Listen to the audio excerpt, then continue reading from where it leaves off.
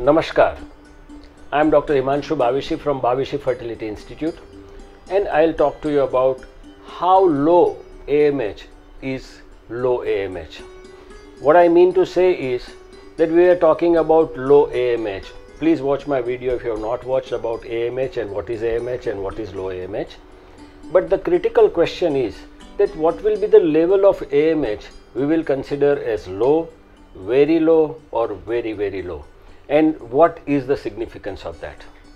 As I talk to you that we consider 3 or around 3 as a normal AMH, and that's where 2 to 3 may be considered as normal or good enough if other factors are good enough. But if it is below 2 or some people believe it is below 1.5, then it should be considered as low. Now what is the significance of low AMH? Low AMH is an indirect parameter of poor ovarian reserve, which it has to be, of course, evaluated along with the age of the patient and antral follicle count in the sonography. However, this is not a subjective parameter. This is an absolute parameter done by a blood report in a laboratory. That's why it's very reliable. So if your AMH level is less than 1.5 or 2, then it is low. That means you should be alert and you should take active treatment. But suppose if it is less than 1, then what would you call it? Then of course we have to consider that it is very low. And if it is very low, it's time that you get a warning sign, rush for the treatment, get the treatment as early as possible so that you can achieve your goal of having a baby with your own eggs. But we in our practice see so many patients where AMH is less than 0.5, even 0.05, 0.03, 0.01, etc.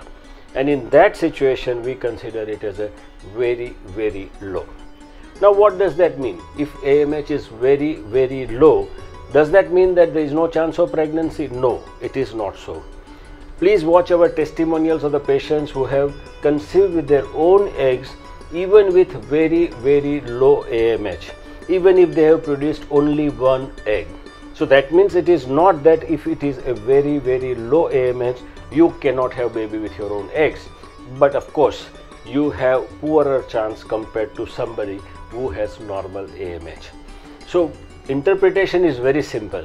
If you have low AMH, very low AMH or very, very low AMH, depending upon the gravity of situation, you should decide your action plan and try to achieve pregnancy as early as possible so that you can have pregnancy with your own eggs. Do you have any option for improving your AMH? Please watch my videos on how to improve AMH. But at the same time, I would briefly mention here that you can try, of course, but the best way if you really want to do is called ovarian rejuvenation. You watch my video on ovarian rejuvenation, you will know what is ovarian rejuvenation. You can try that. But sometimes the situation is very desperate, or it doesn't work, or the situation doesn't permit. You have to take a tough decision of going for donor eggs and IVF. How to choose between self eggs IVF versus donor egg IVF is a subject in itself. Please watch my video on choosing between self eggs and donor eggs, where I will discuss it in more details. But the final decision is to be made on mental, physical and financial preparation of an individual couple. So if I summarize, I would like to say that consult a good fertility specialist. Try to get an overall evaluation of your all other fertility factors as well.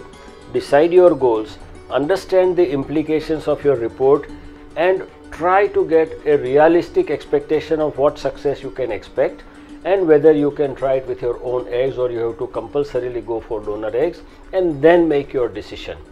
I hope this video was useful to you. Thank you for watching. Namaskar.